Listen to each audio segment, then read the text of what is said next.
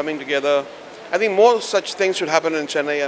It's a great start, and I'm looking forward to this stuff. Of course. Thank you.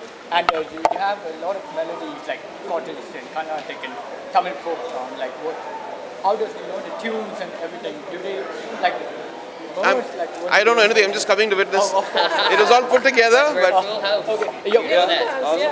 Great, awesome. Last question: your project, Rahman Foundation, came music. Do you have any ideas for the next project? The plans? The foundation actually started for, in the UN, the Stop TB partnership, and then it went into music.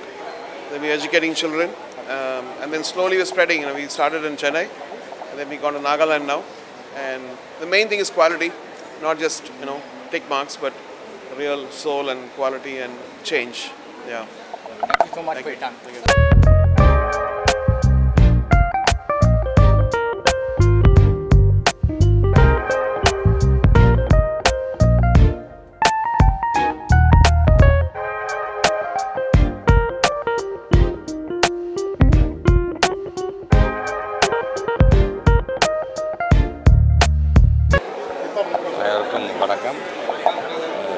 Very nice to be a part of this event since they both my sisters, they invited me for this function. It's a friendship concert between UK and India. So I'm very happy that too Oscar winner Rahman is going to perform in the concert. So very happy to be part of this. Mostly like after becoming a minister, we used to maintain a friendship with other countries, with other embassies, people, with other consulate generals.